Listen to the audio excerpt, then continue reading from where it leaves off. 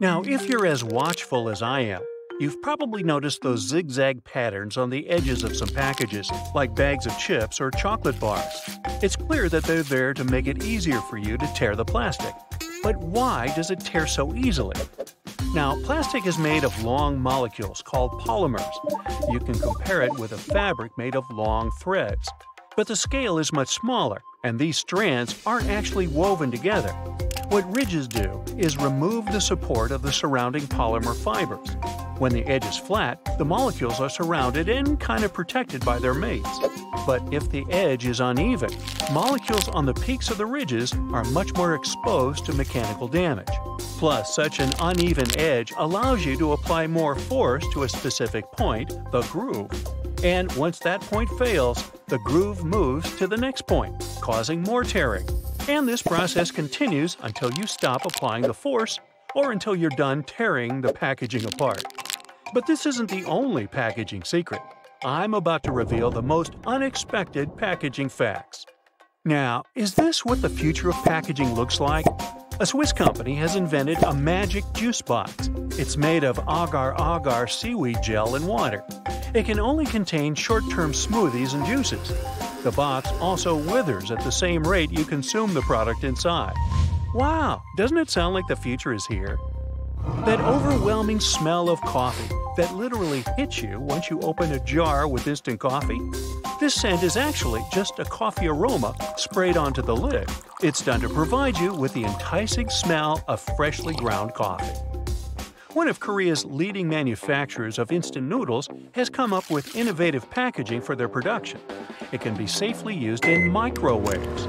The company claims that some additional material used in this packaging can remain intact without melting, even at high temperatures.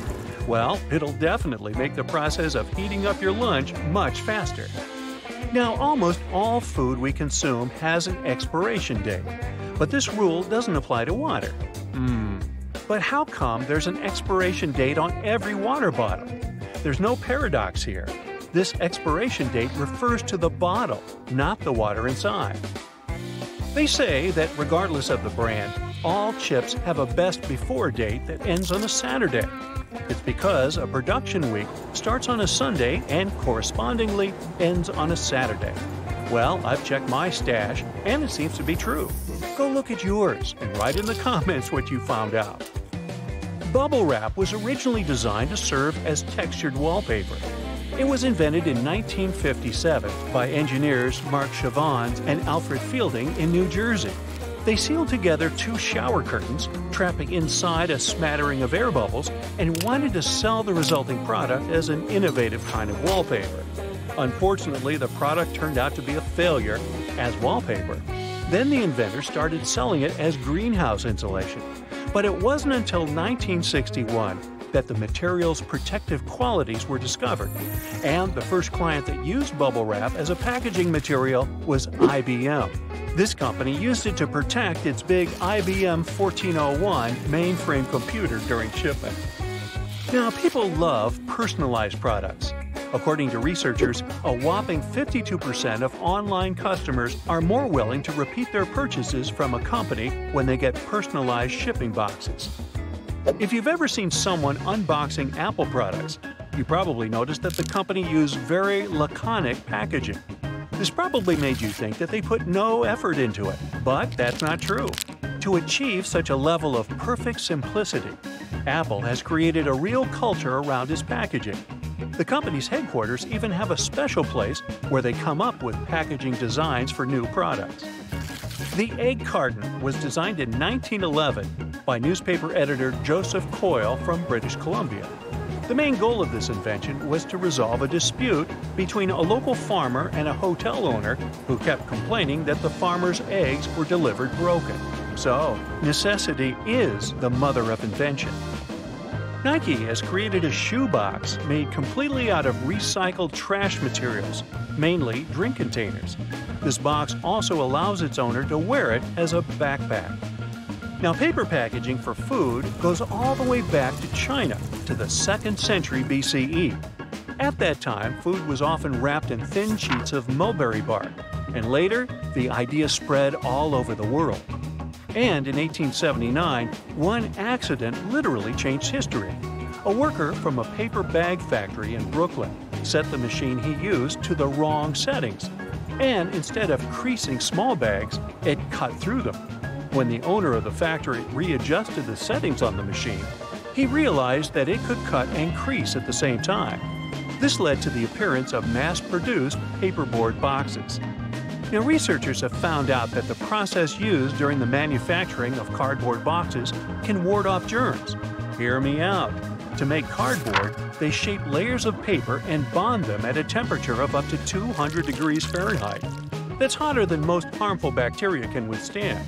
That's why cardboard boxes are a rather safe way to package foods. After all, they come out of the manufacturing process sanitized, even when they're made of recycled materials.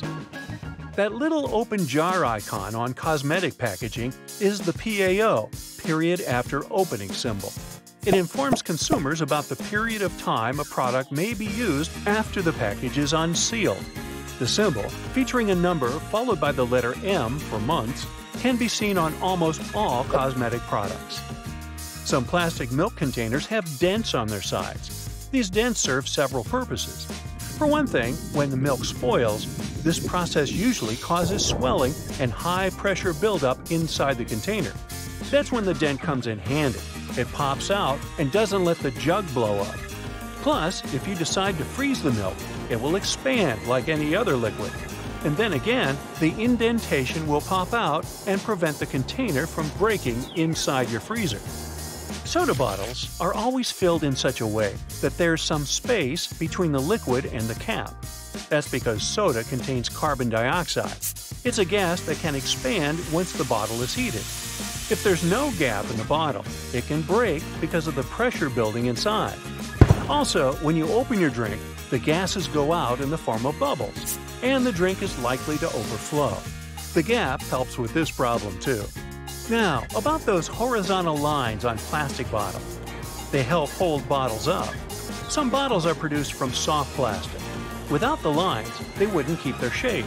Instead, they would twist easily or even break. Number 57 on a Heinz ketchup bottle has nothing to do with the product label. The truth is that the place with the numbers is the very sweet spot you should tap to get the ketchup flowing. So stop smacking the bottom of your sauce bottle and tap the 57.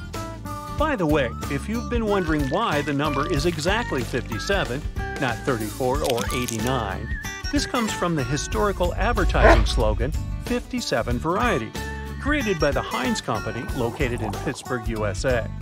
This advertising campaign told customers about the numerous products manufactured by the company. Now, at first sight, everything is obvious about plastic lids on disposable cups to keep your beverage inside, right? But that's not all they're capable of. As soon as you find a cozy spot and get ready to sip on your drink, you can use the lid as a coaster. If you look carefully, you'll notice special ridges that hug the bottom of your cup snugly. It's a snuggly hug. The size of each lid fits the bottom of the corresponding cup. And the soft round part under a soda bottle cap keeps the carbonation from escaping. Without it, your pop would go flat in no time, probably even before you buy it. That's it for today. So hey, if you pacified your curiosity, then give the video a like and share it with your friends. Or if you want more, just click on these videos and stay on the bright side.